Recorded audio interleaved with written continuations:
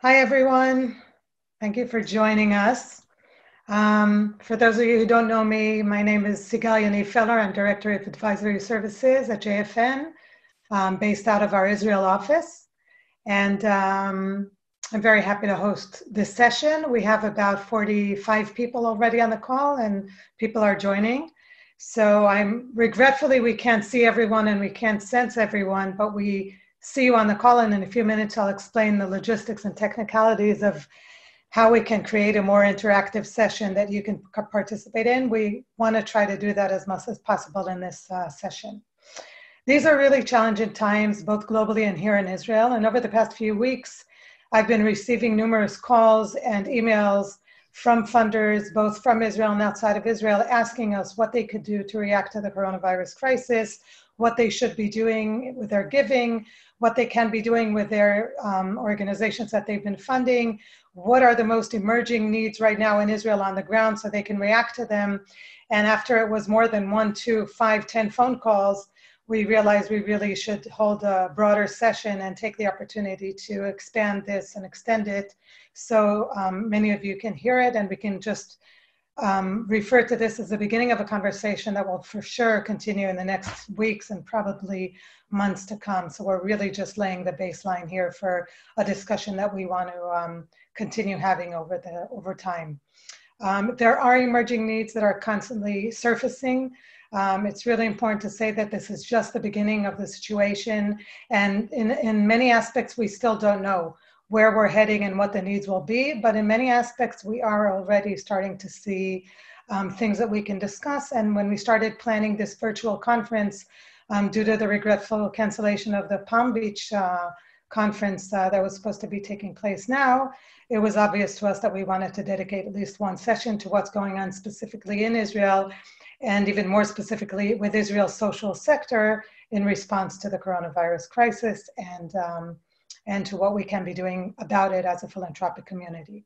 So we've reached out to two very strong partners of ours with strong hands and eyes and feet on the ground in Israel, which you can see both of them on the screen right now. We have Lior Finkel-Perl from Civic Leadership organization, Manigut Ezrachit. It's the umbrella organization of the civil organizations in Israel. Lior is the CEO of the organization and will take the mic in just a few minutes and give you an overview. And Galit Sagie, the Director of Strategy at JDC Israel, who also comes with years of experience with innovative philanthropy and strategies on the ground and reacting to ongoing and ever-changing realities. So we're very thankful to having both of you to join us today at this session. And the way this session is going to be built, in a few minutes I'm going to stop talking. We're going to hand this over to Lior to give an overview on Israel's social sector, a few minutes in general about the sector, and more than that, zoom into the current situation in Israel today, in light of both the political, very challenging reality we're all living in here, and which has a direct impact on Israel's social sector, and more so, of course, now with the coronavirus crisis. And Lior will share results of a recent survey that they held in the past few days with Israel's social sector, really tapping into the needs of the organizations on the ground and seeing what they need and what they're feeling, to really try to cluster and aggregate needs and be able to voice these needs back out to us as a philanthropic community so we can calculate our steps. After that, we're going to open to Q&A. So on the bottom of your screen, you can see that you have both a chat button, but also a Q&A button and a wave button. And once we open the session to questions, we'll do that twice throughout the session, one after Lior's presentation and the other after Galit's presentation. Once we open that, we'd like you to use the wave button so we can unmute you, so you can really ask the question and we'll hear you. We won't be seeing you, but we will be hearing you and we can react to your questions. I know that we have limited amount of time. This session is supposed to go for 1 hour and 15 minutes. And I'm assuming we're going to need or have surface more needs and more questions than we will have time to respond to. In that case, we'll share our emails with you and promise to continue to get answers to you after the session is over and in the coming days, and share any resources that we can with you. I'm hearing now that we already have 75 people on the call, and the number is still growing. So we're really happy for all of you to have joining us right now, and we're welcoming all of you to this very important conversation. Just a few general final remarks before I hand it over to Lior. This is a new situation for all of us. I mean, crises in Israel we're very used to, but we've never quite been, at least in my lifetime, I've never quite been in a crisis that has been in such a global scope that we're all feeling these things together. We've been in a situation in the past, and JFN has played a role in this when we had local Israeli crises, and the broader philanthropic community wanted to respond to it and was using the knowledge on the ground here to try to coordinate and best react to the needs. In this case, now we're really all in this together. The crisis is happening all over the world at the same time, and we're all in learning and reacting mode and thinking mode at the same time. And I think the power of collaboration and the power of community and the ability to share what we're learning in real time as we move forward is very, very valuable for us to really be able to make strategic decisions and make the most leverage out of our funding and out of the energy that we all put into this to get ourselves and the global community out of this state of crisis, and hopefully to land on the other end stronger and with the ability to move forward. So before handing it over to Lior, I just want to put one thing in context regarding Israel's social sector. As you know, Israel is a young country, and Israel's social sector is even more young than that. Most of the civil organizations in Israel were founded in the past 20 to 25 years, maybe 30 years. And in the past 2 or 3 decades, the Israel social sector took a big, big shift as a reaction to Israel's change from a social-oriented government and a social-oriented country to privatizing much of its social services. And much of its services are being done today through the civil society, through the nonprofit organizations in Israel, who are strong partners for the government to actually give service and offer help to very diverse groups of populations in need in Israel. And this type of dependency or outsourcing, and Lior will touch that in just a minute, just creates much more dependency on the one hand and complexity to really be able to react in a strong manner to this crisis. When the entire government is going into a shaking mode, the entire social sector is reacting directly. And of course, there are other implications of the social sector with uncertainties that are driving out of the philanthropic communities, uncertainties, investment losses that we're all seeing in the markets, and many other ripple effects that we're witnessing. So without elaborating any longer, I want to hand this over to Lior. And reminding you again, after Lior finishes her presentation, she will share her screen in a minute with a PowerPoint presentation. We'll be opening up to Q&A, then moving on to Galit again and opening to Q&A. So please enjoy. Lior, your stage. Hello, everybody. I am very happy to be here tonight in Israel, today, and share with you our thoughts and our sights on the ground. Thank you so much for having me. My name is Lior, and I am the CEO of Civic Leadership, the umbrella organization of the third or social sector in Israel. Please bear with me, as I am not a native English speaker.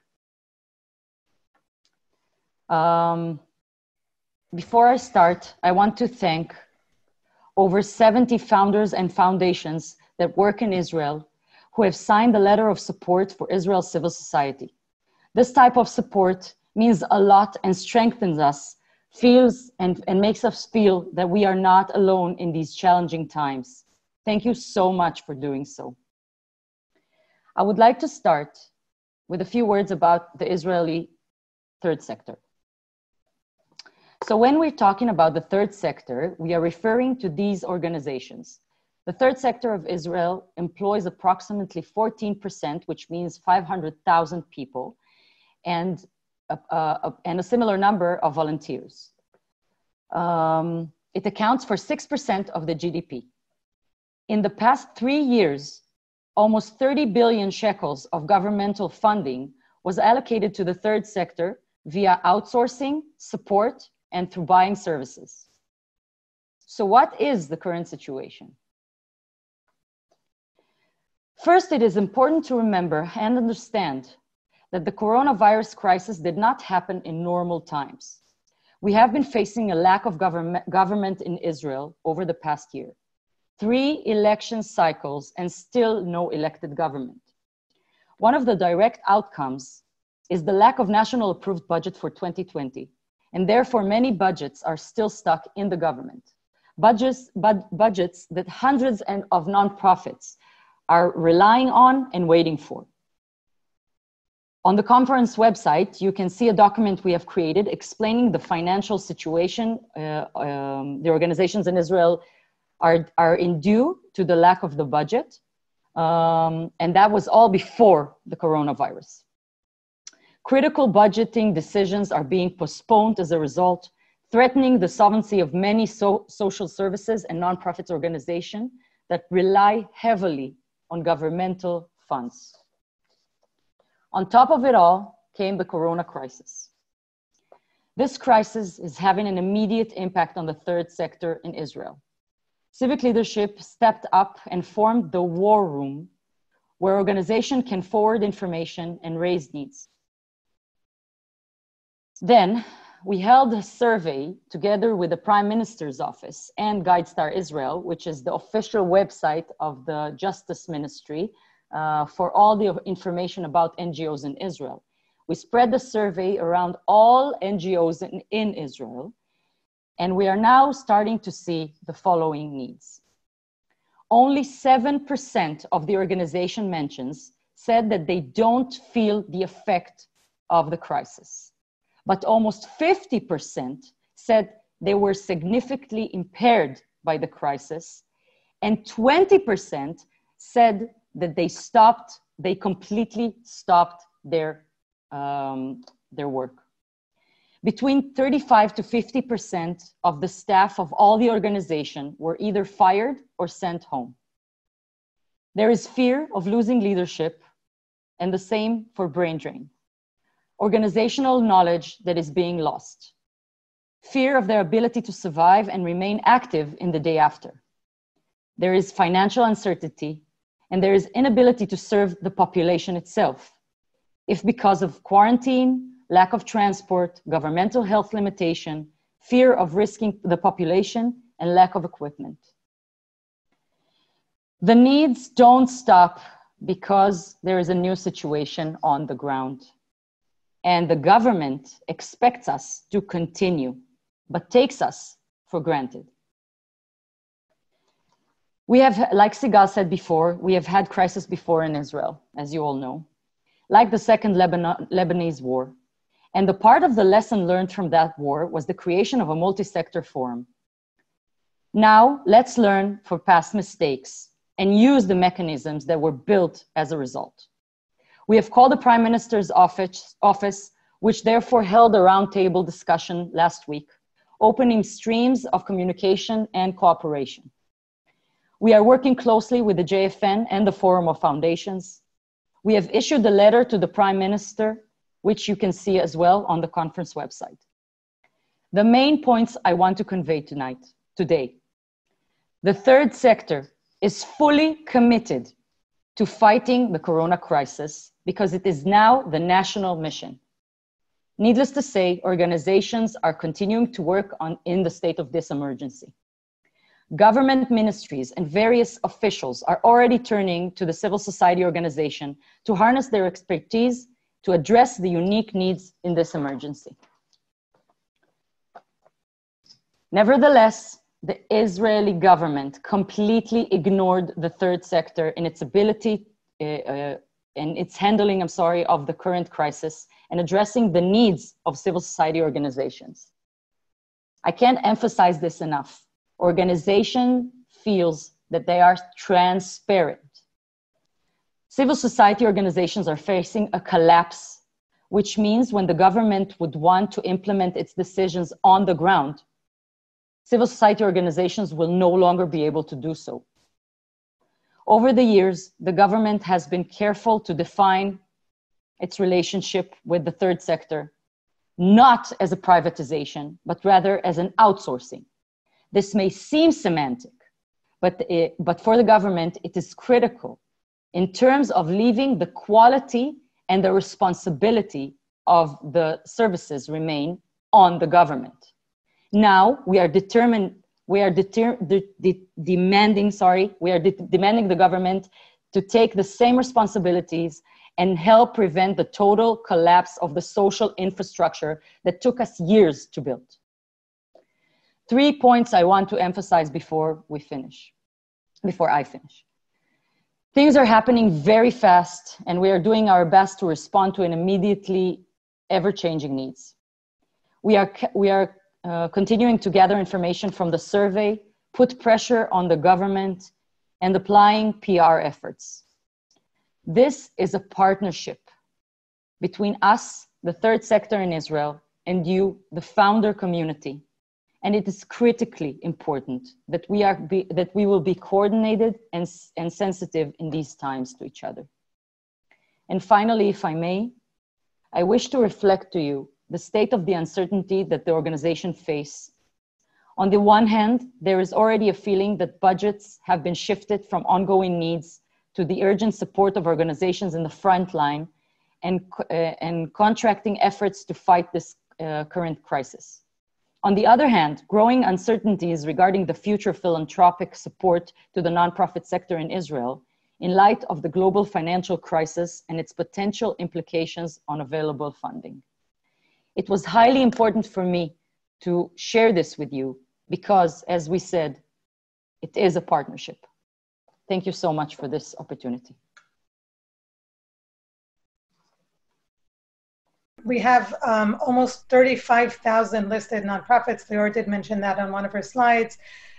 In the ratio per capita, we're speaking of about 200 organizations per person per capita in Israel, which is an unprecedented amount of nonprofits. Not necessarily a good thing, by the way, but definitely a lot to coordinate. And Lior is working around the clock to try to coordinate and bring out the essence of the needs and voice them out to the government, to be able to be in the forefront of the fight and make sure there is more energy and more awareness on behalf of the government and the general public to the need of this sector and its critical role that it's playing on an everyday basis as usual, and especially today in days of crisis. So we'd like to open it to questions. Shirley was the first, right? I think Shirley put her hand up, but Alex Greenbaum is now ready. Okay, Alex?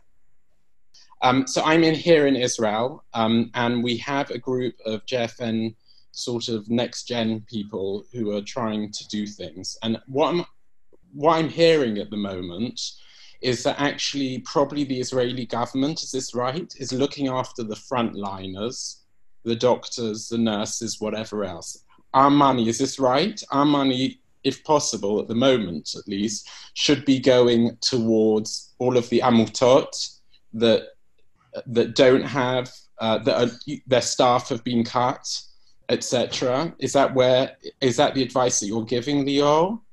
Can you clarify? Thank you, Alex. And first of all, I want to use this opportunity again to please forgive me for my English. Again, I'm not a native speaker.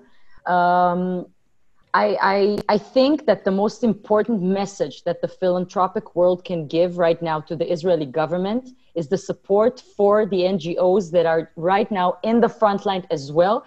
But because we feel transparent and because there is no real addressing from the government to our state and our needs as organizations, but they do continue to tell us where do we need to go and what are the needs on the to provide on the ground. The most important thing is to say we support the organizations that are doing the most they can right now in order to fight the crisis, but we also think about the day after, because to rebuild the civil society in Israel will be much harder and will be much pricier than to strengthening it today. So to your question, I think so. Alex, I also want to respond in a few minutes. I'll also go into some general recommendations. I don't think there's a right or wrong way to go here. I think every funder will have their own passion and their own fields of interest and their own tactics or strategy to how they want to respond.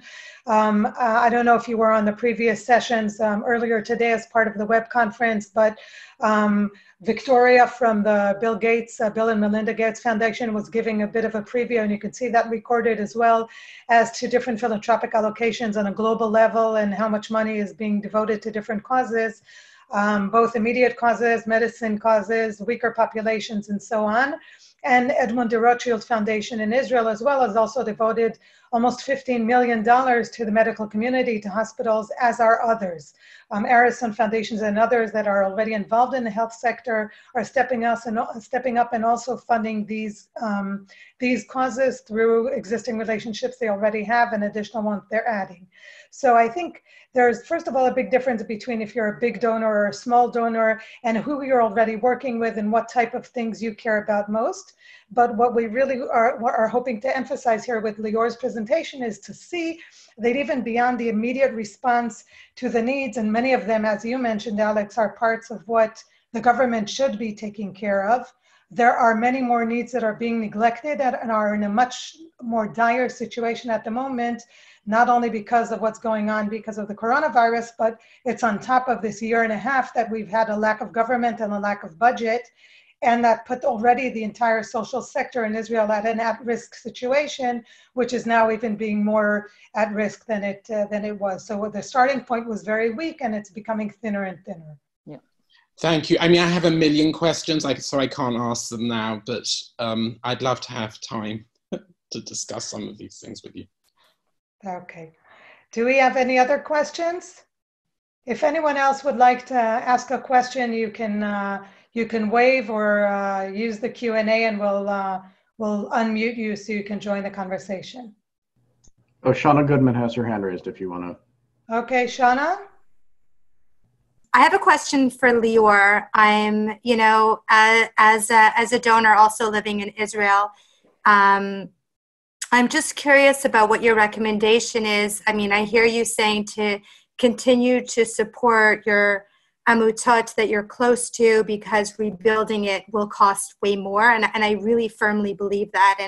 And trying to stay close to them during this time as moral support for them, along with financial support is crucial. Mm-hmm. I'm just wondering, are you recommending, that we come together? Is there something, I'm a big believer of collaboration and really sharing our best resources together. Is there a recommendation you can, advise us on of how we can best come together to, meet with the government and to partner with them in the most meaningful way?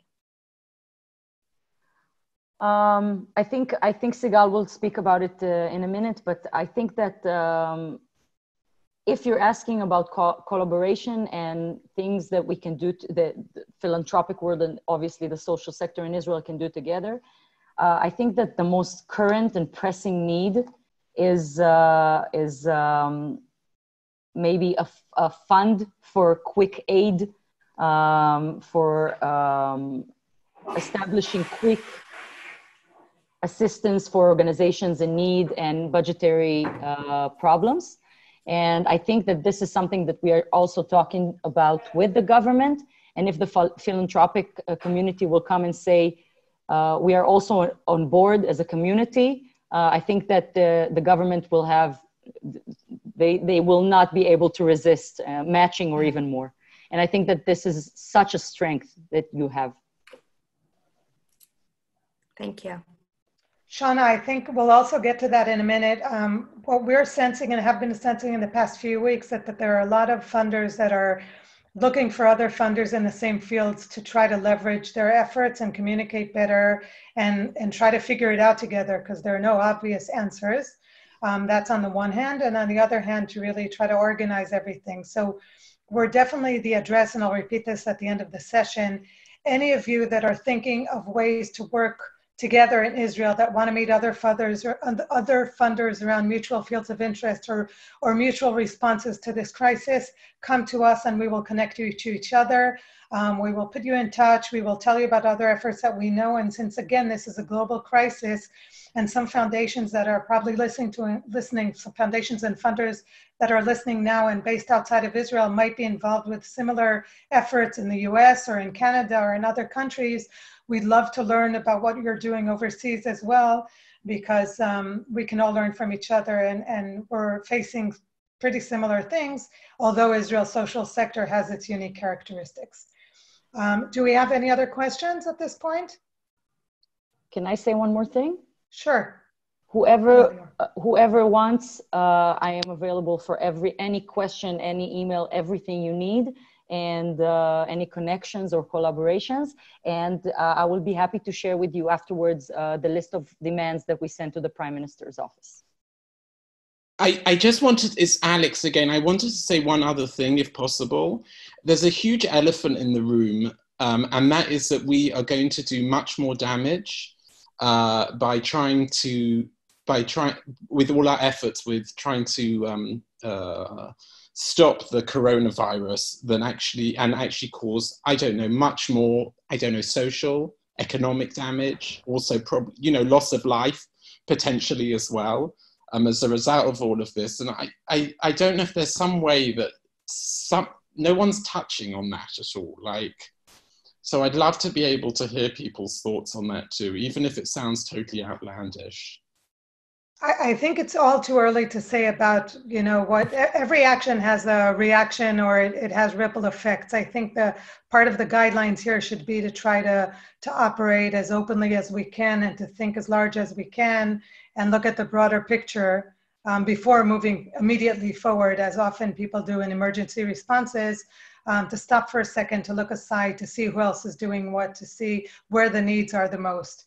And with that, I'd like to share with you 2 quick slides, trying to kind of summarize a few points for philanthropic strategy. Sorry, I'm a bit challenged by the technicalities here.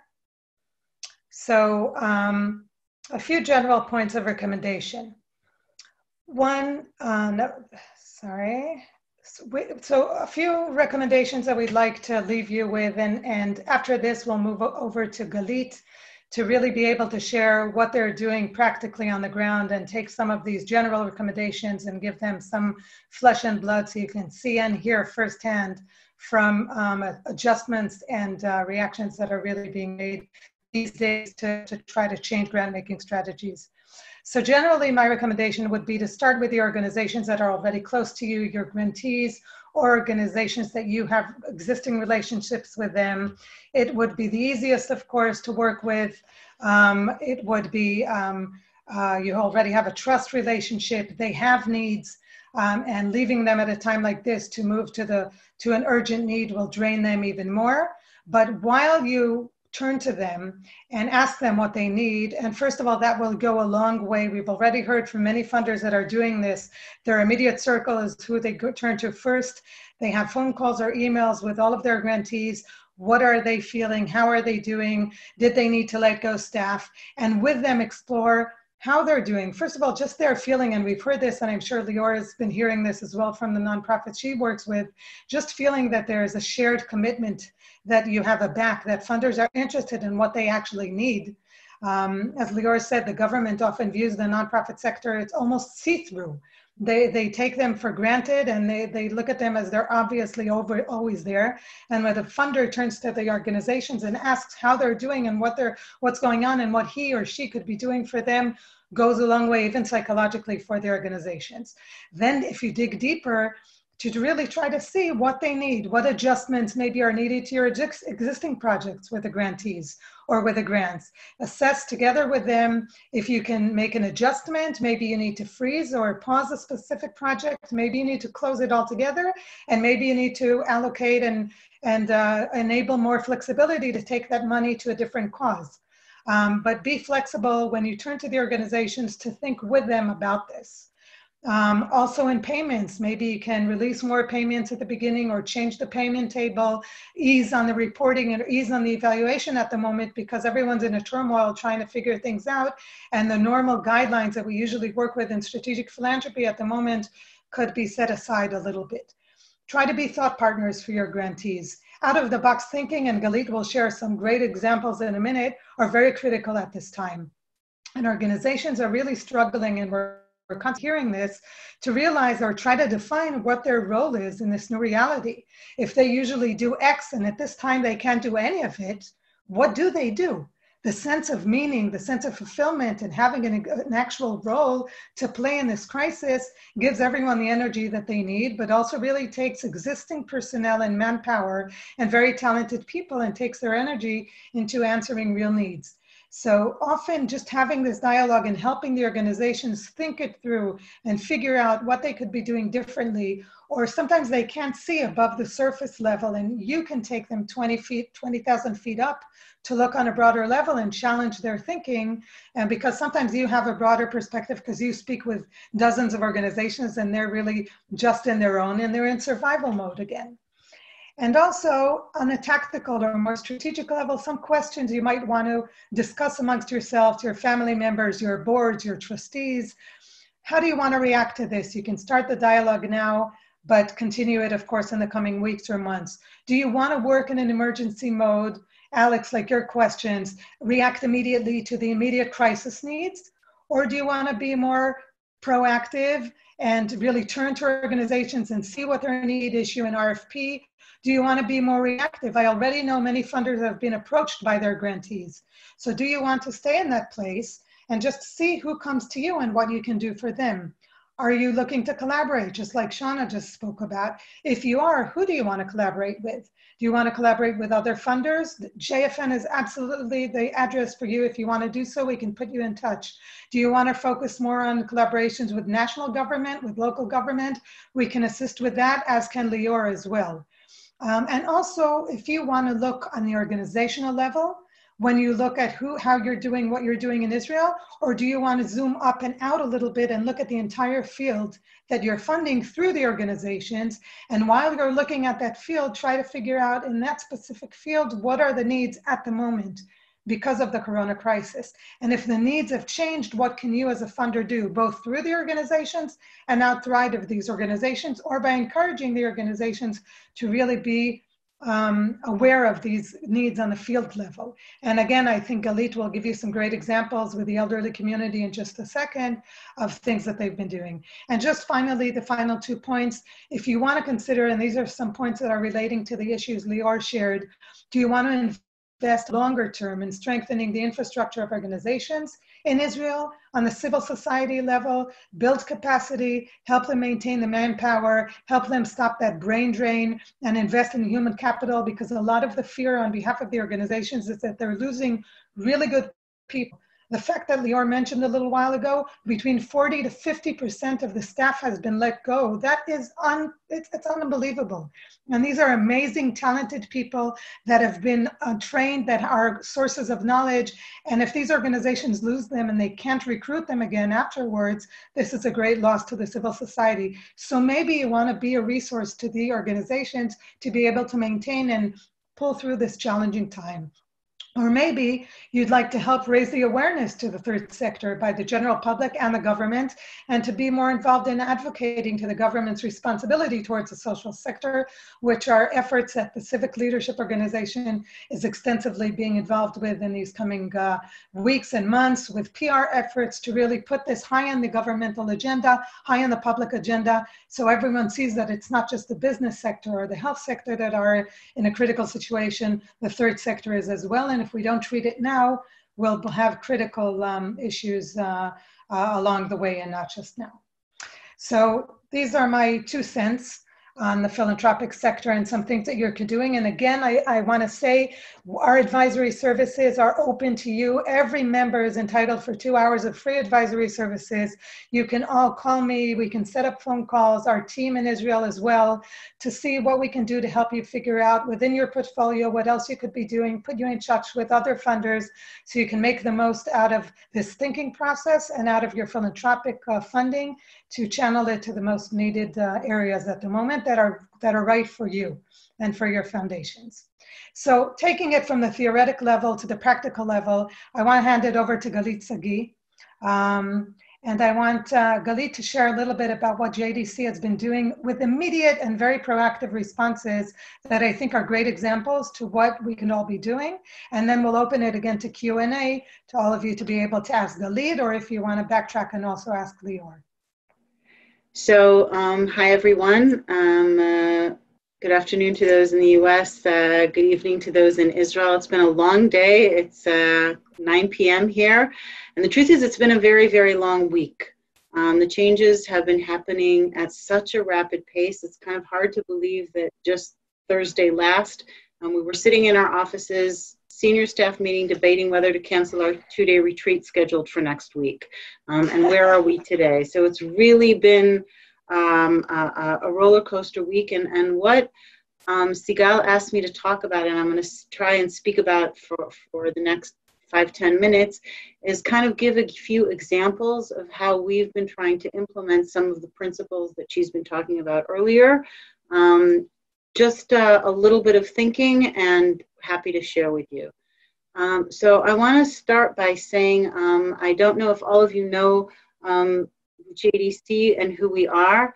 I can say that in just one sentence, we look at the vulnerable populations in Israel. We are an R&D, a social R&D. We develop new ideas, new programs, set them in motion, scale up and phase out. In most cases, it's for the vulnerable populations of Israel, the older adults, the people with disabilities, the chronically unemployed, children, youth, and families at risk. And in some cases, it's also for civil society. And I'm very proud to say that we were one of the founders of civic leadership. And I think Lior is doing a wonderful job, and it's a really great pleasure to see it. So if we talk about the coronavirus and what we've been doing for this past week, so I want to start saying that we were lucky. We were lucky because we moved to our temporary offices in November. Those of you who know JDC in Israel, we have a very beautiful offices right in Givat Ram near Hebrew University that have not been renovated in over 50 years. We decided to renovate them this year. We moved to our temporary offices in November, and these temporary offices could only house less than half our employees at a time. And what this forced us to do, the move actually forced us to start working from home. So a few months ago, we already bought laptops for our employees. We trained them on working with Zoom, on managing from afar. We created materials, we learned from experience what works and what doesn't. And actually, when the decision was made last week to close the offices, we were ready. And within one day, we were able to move all our operations online and work digitally and become fully operational. And while we were lucky this time, I think that we need to kind of think about this, and there's a lesson here that we need to prepare ahead. And I think if there's one thing that I really want to maybe add to Sigal's list, and something that we're thinking about all the time, is that even as we're scrambling to adjust to this new reality, we need to keep one eye open and look at what's going to happen the day after the corona. And I will say a little bit more about this at the end. So what have we done this past week? As Sigal said, there is no manual. We're learning as we're going along, but we started by doing the first things. And the first is learning to see what the needs are. And I think that Lior talked a lot about the needs of civil society organizations. We wanted to learn what is the needs of the vulnerable populations in Israel. What are going to be the needs of the older adults? What are going to be the needs of the people with disabilities, of children and youth and young adults at risk? What's going to happen? And so we talked to our partners in the government, of course. We talked to other NGOs. We're talking to our clients. Just 2 days from now, we're going to have a big virtual session with over 40 or 50 people with disabilities to find out what their needs are. We want to see what the needs are, what others are doing, what is being planned, and where can we be most helpful. And I think that's critical. We only want to get involved where we have added value, and I'll give a few examples of that. Second, we mapped our existing programs to see what can continue during the crisis. Because we work with these vulnerable populations, we want to try and continue our programming where we can. We've had to close some programs. Not everything could move to be online, but what could be, we did move. And I just want to say that in some cases, this has turned out to be a great opportunity. We've been trying to get municipalities to digitize their services for quite a long time. This is something that we've been working on with the government, and it's been moving very, very slowly. And all of a sudden, in 1 week, everybody wants to digitize their services, and they're moving to it very, very quickly. Similarly, one of our programs that we never thought could be digital suddenly is workforce preparation for Haredim studying in alternative yeshivot. We want to get Haredi men studying in yeshivot to think about the workforce, to think about jobs, to become employed, and we've been able to work with them in the yeshivas, but it could never ever have thought that we could do it online. In 1 week, we got permission from all the rabbis. We were able to get all our trainers, all the facilitators, get them laptops, get people working by their cell phones, and the entire program is online, something we never would have thought possible. So wherever possible, try and see if you can keep things working. But more importantly, also use these existing programs, as Sigal said, and adjust them to meet the emerging needs. Okay, so many of these existing programs and platforms can now be adapted and adjusted to meet the needs that are growing and emerging. So for example, programs that we had to help people with disabilities live independently in the community, their mentors are now offering support to all the people with disabilities, over 5,000 people with disabilities online, 500 people with disabilities online, on how to deal with the crisis and how to change and adapt to the corona crisis. We have a program to help poor families. Families First, a wonderful program with the government and with the Rashi Foundation to help poor families get out of poverty. 8,000 families in the program. They are now very much at risk of sliding into poverty. So what we've been able to do is get the government to adapt and adjust a pool of flexible funding so that they can now use to actually buy groceries and buy basic needs, something that they didn't have before, so that they won't slide into poverty, even deeper into poverty in the crisis. Another example is that we have a program that works with Arab municipalities to try to help them access resources. We developed a new position. We put them in the Arab municipalities, the weakest Arab municipalities, so that they can actually utilize and effectively utilize government funds. This new position has now become an essential position considered by the government of Israel because they can help the Arab municipalities try and deal with the corona crisis. So we're looking at our programs and seeing where can we adapt the existing program to meet new needs. And finally, we are developing new responses, but we're developing, as I said, where we're needed. And here I will give just 2 examples, but I think they're interesting because they really show how you find what your added value is. The government recently launched, just yesterday, a huge effort to give out food to frail, disadvantaged, homebound elderly. We're talking about a total population of 350,000 people. The government is going to be giving out food to about 60,000. They're starting with 40,000. They want to get to 100,000 by the end of the week. And this is a very, very big government response to try and help those homebound elderly. So the government turned to us for help, and we said, okay, what can be our role? It's not to give out food. That's not JDC's role. I don't think it's philanthropy's role in that respect. The government has a responsibility to give out the food to the older adults, and they're doing it. They're funding it. They're diverting resources in order to provide those meals. But those meals have to get to the older adults, and for that you need volunteers. Now that could have been our role at a certain point, but actually today it doesn't need to be anymore, because one of the programs that we have been able to scale up in a major way this past year is a big volunteerism initiative that sat within JDC, and we have actually now scaled it up. It's become the National Volunteer Council. Employees that were in the head of the National Volunteer Council, Ronit Bar, was a JDC employee.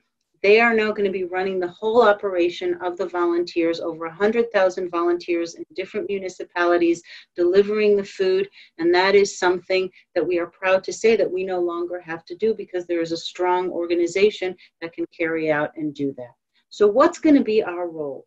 What we saw was we said, okay, the government's going to deliver food and the volunteers are going to bring it there.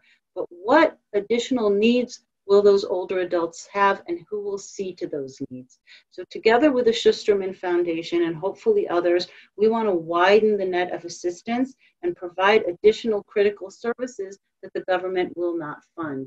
So it might be delivering medicines. It might be giving them access to ATMs. It could be a call center to provide immediate information. It could be support services.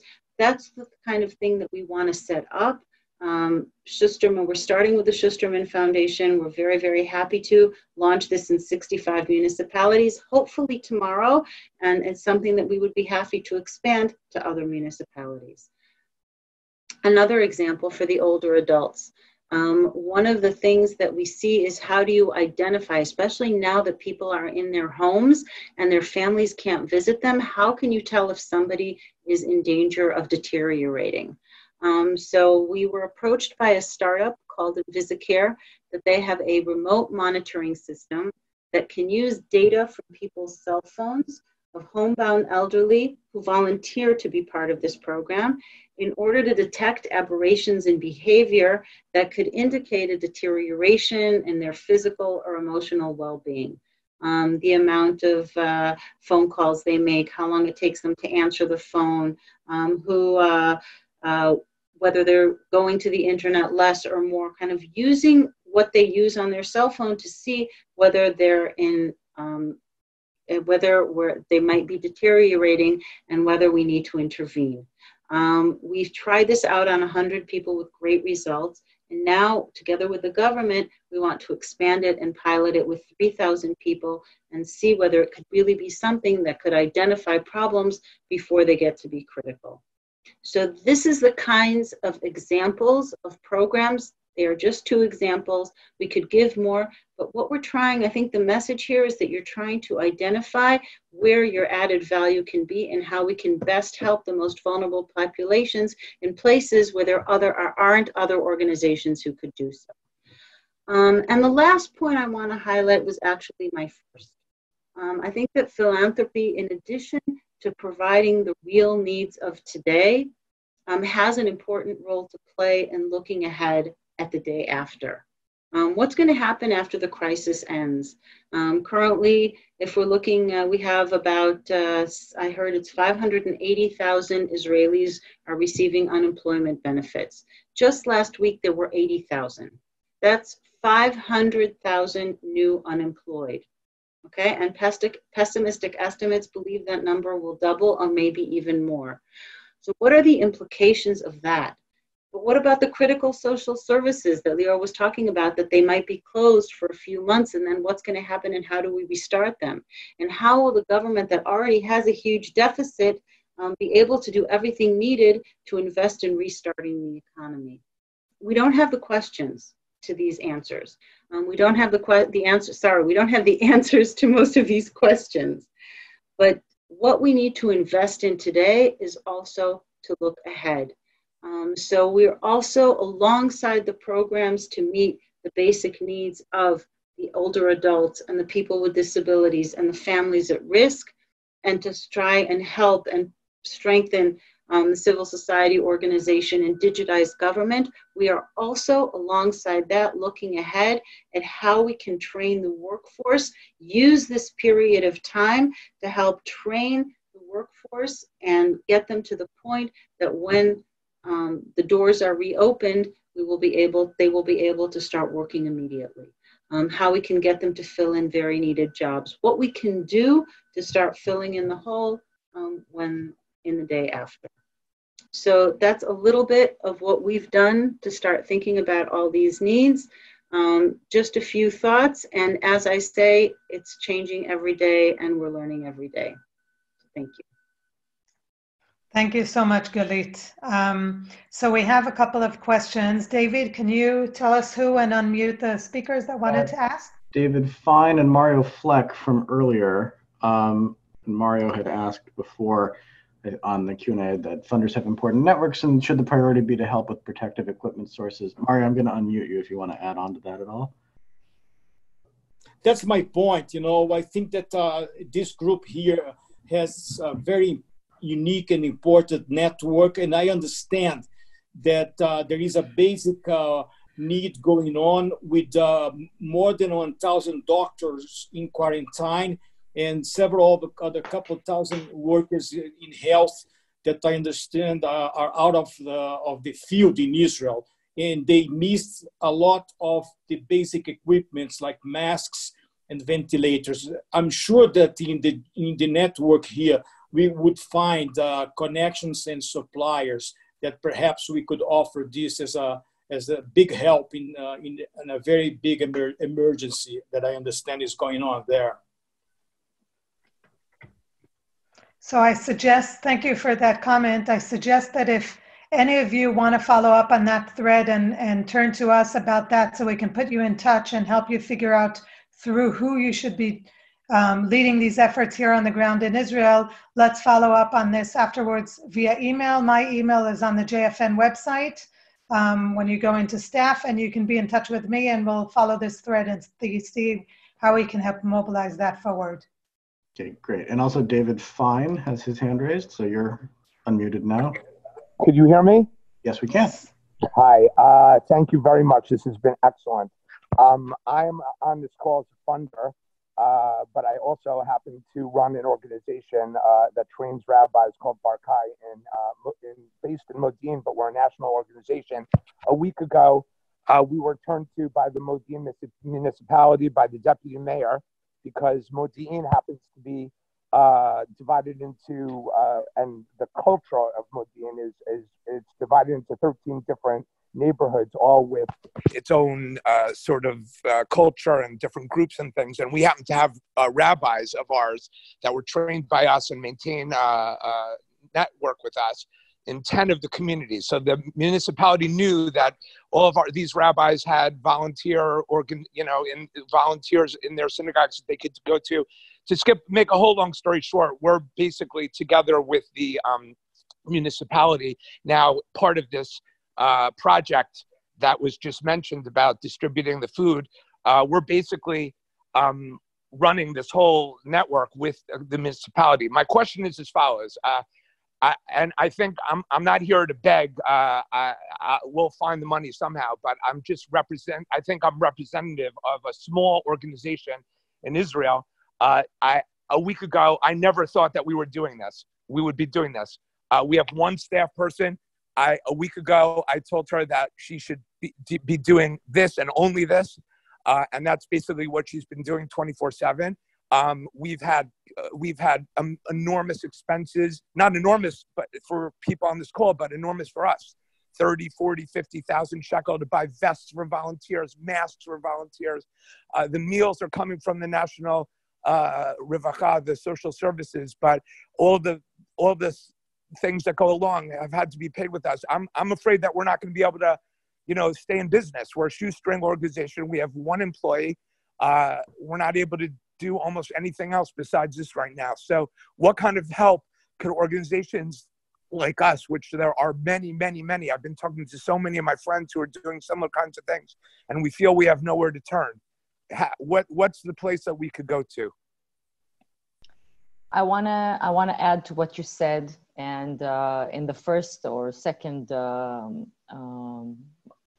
graph in my PowerPoint presentation, I showed that Israel third sector is comprised of almost 50% organizations less than 500,000 shekels per year.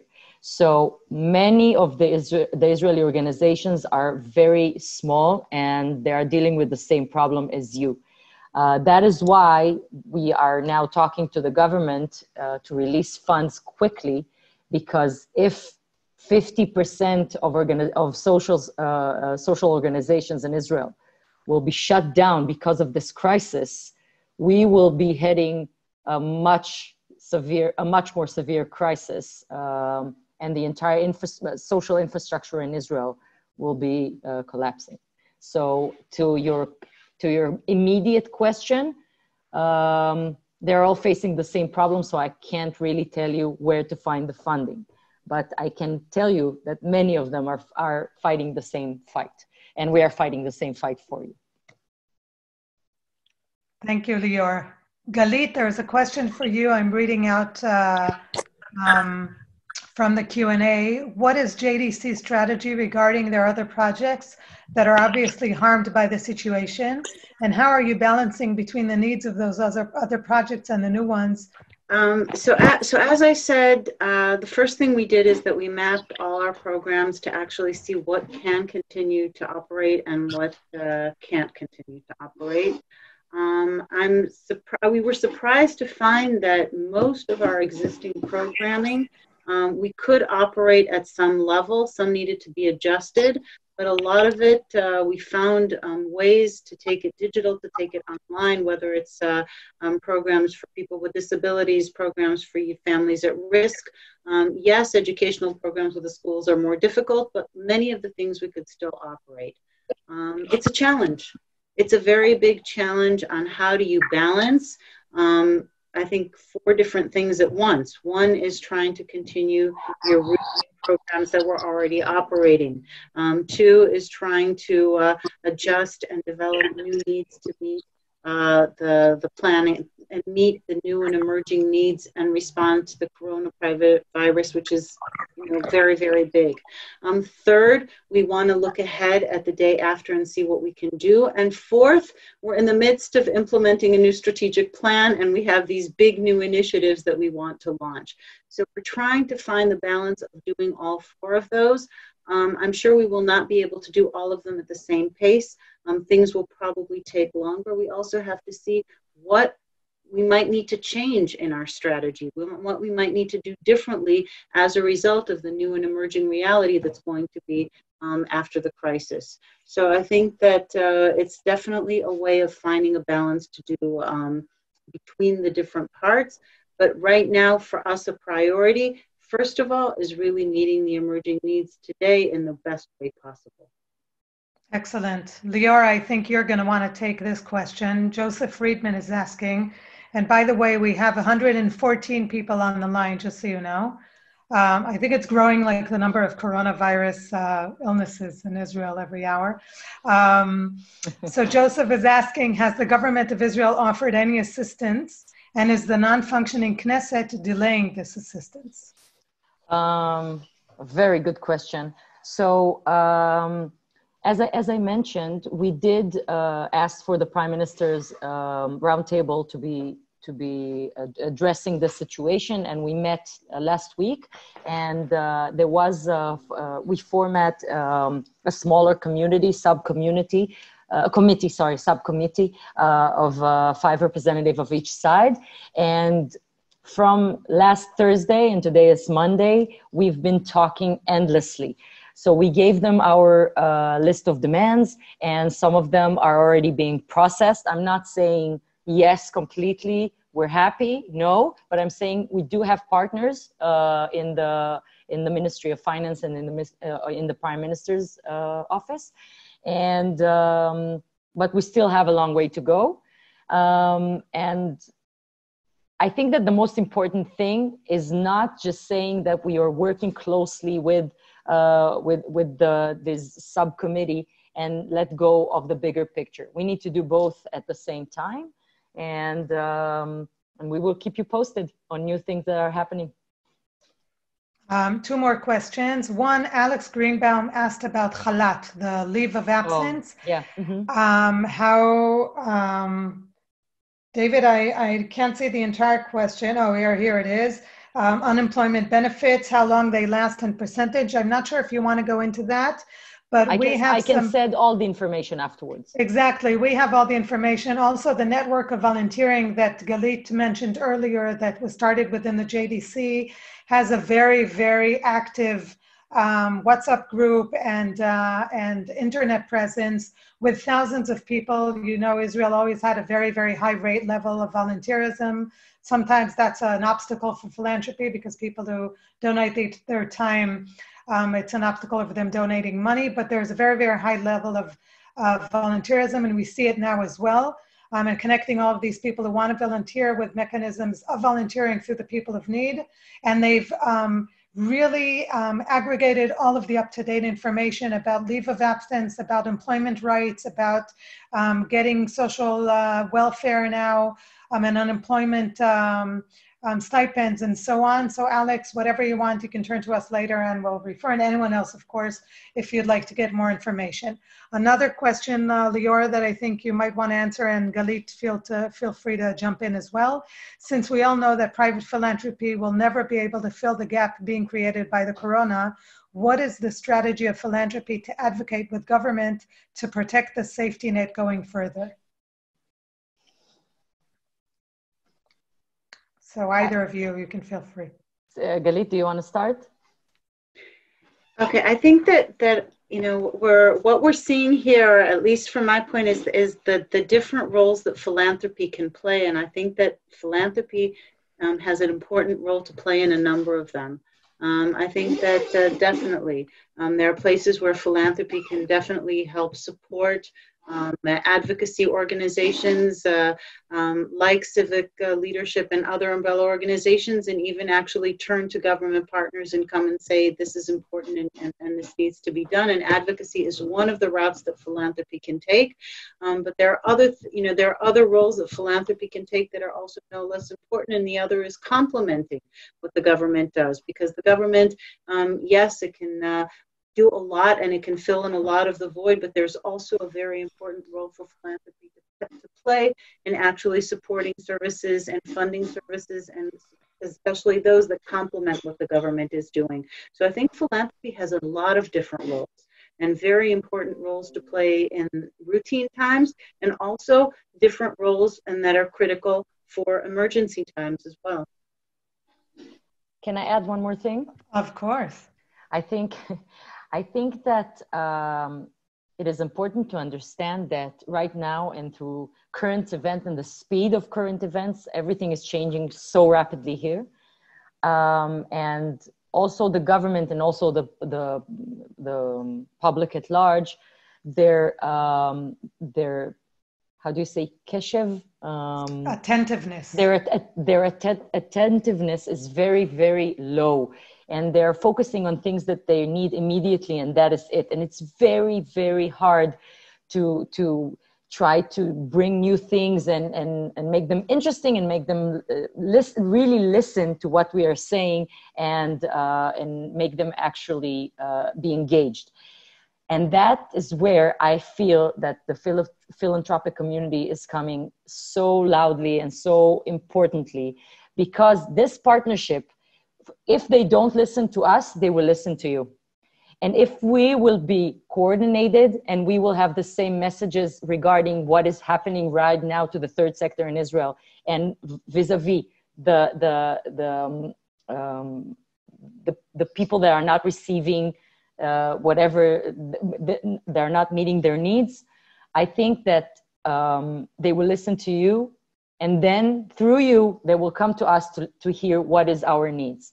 And I think that this is such a loud voice for you to make. And Lior, if the emphasis is more on what's government's role in this and not philanthropy's role, do you have any? What is the government's role? I think I was very, very clear before when I said, if you are first of all, walk the talk. If you're saying that the social services are still under your responsibility, then right now we need you to take responsibility over what is happening right now. We can't wait any longer. And it can be in two circles. It can be first to see what are the needs right now for organizations in the front line, and on the second level talk about continuous efforts for this structure not to collapse, the social structure not to collapse. But I feel that this is now the time to talk about it, and we can't wait any longer, because if we wait, there won't be anyone doing this work. And it's okay to feel and to think that we will keep volunteer forever. And maybe we will, because these things that we're doing are very important for us, and we can't just leave the people that we are working with, but we can't rely on that. Okay, we have, I think, one final question here. Do you have a recommendation regarding what types of organizations we should be working with? Smaller organizations in niche markets or larger organizations with pre-existing governmental relationships? That's the $1 million question. No pun intended. I think that I think that as you said before, Sigal, it's each foundation and each founder has its own cause and its own goals, and it's very hard for me to say one clear thing, because to strengthen the small organizations, which, as I said, are 50% of organizations in Israel, mean more of the periphery, mean more of organizations that needs to be strengthened. Mm-hmm. On the other hand, obviously, the organizations that are working with the government maybe are more able to scale up quickly. But I think that they complete each other and not compete with each other. So it's very hard for me to answer this question with a clear cut. Galit, do you also want to respond to that? Well, of course, they should give it all to the big organizations with government related. But I would say this. I think I completely agree with Lior, and I think the important thing is to really find your added value as a philanthropist and what you can do that really brings in, on one hand, what's important to you, and on the other hand, what's really, really needed that perhaps others are not doing and cannot do. So I think that I think is what I would recommend. I couldn't agree more. So we have the last few minutes, and I'd like to say a few closing remarks. But before that, I want to let both of you, Lior and Galit, see if you have a closing sentence you'd like to leave the 108 people that are listening with. Galit? So first of all, I think that it's amazing that 108 people are still here at 9:30 p.m. So I truly Israel time. Israel time. Israel all time. Of them are Israel time. I truly applaud all of you and thank all of you and thank all of you for caring and for listening. And I know that each one of you is facing the coronavirus in your own communities or where you are, and the fact that you're sitting here, in front of this screen and listening to us, and it's important, is something that truly means a lot. And so thank you very much. And second, I want to say that because things are changing so rapidly, I know that now was the JFN virtual convention, but I think we're going to need more dialogue. I think that this is the beginning of a conversation, and it's not the end of a conversation. And we're going to have to continue and see where the needs are and what's happening in another 2 or 3 weeks. And I would be very happy to continue the conversation with whoever is still willing to be there. Excellent. So don't hang up yet. Thank you both very much for your time and your preparation, and in kind of a last minute call, but everything we do these days seems to be last minute. So a few final things I'd like to leave you with. Lior, you wanted to say something? 10 seconds. First of all, thank you, and everything that Galit said, ditto. And I would like to add, please let your organizations know that we have this war room situation. We are answering questions, we are gathering information, we are trying to help with the immediate needs as well as the long run. So please let them know, and please tell them to come. Great, we will. So for a few quick questions that people asked on the Q&A on the technical level, and David, you can help us here respond to that. We would be sharing the slides happily. The survey that Lior a little bit of, first of all, it's constantly growing in data because more organizations are answering the survey. At the moment, other than the slide that Lior translated, the entire survey is in Hebrew. So those of you who would like to see the survey and read Hebrew, we'd be happy to share. Lior would be happy to share, and civic leadership. We do not yet have the entire survey translated to English, but we might end up translating that as well. So that's a second point. Our emails, we'd be happy to share all of our emails. David, let me know how we can do that so everyone can see them, maybe on the conference description of on the website. I'll send it to everybody in the chat box right now. Okay, a partner organization that I forgot to mention, but they've been with us through this entire process and are with us on a daily basis, and are very important players and are on the call, of course, are the Forum of Foundations in Israel that are working on a daily basis. Lior and Talia Chorev, the director of the Forum of Foundations, and myself have a small team meeting every morning to coordinate what's going on with the professional directors that run foundations in Israel, with the funder community, and with the nonprofit leadership. So we're constantly trying to coordinate better and have a flow of information. Eli Buch, the chair of the Forum of Foundations, who runs the philanthropy at the Edmund de Rothschild Foundation. These are key players that are not on the screen at the moment, but are with us on the call and constantly with us in all of these efforts. I want to mention the plenary that we have tomorrow called Personal, Community, and Public Resilience in Time of Crisis. If you can tune in and join tomorrow with Yoram Yovel, who's an amazing speaker. He's going to dial in. He's a psychiatrist, a brain researcher, and a psychoanalyst. If you've never heard him before, by all means, join us. And if you have heard him, you know why you should join us.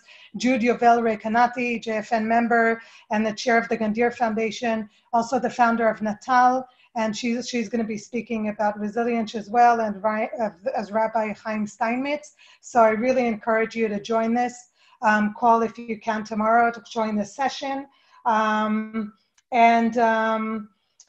Anything else that we mentioned, and if you didn't get response, feel free to turn to us. And again, every debate you have, everything you want to consult with us, any thought partners you want to think out loud with us, or you want us to put you in touch with other funders that are thinking around the same issues, please use us. This is a community. It's as active as the members of it are. And I think that together we can make a very big and significant and impactful difference in these very challenging times. And we want to do it together, better together. So thank you all. Be well and stay well, and Laila Tov.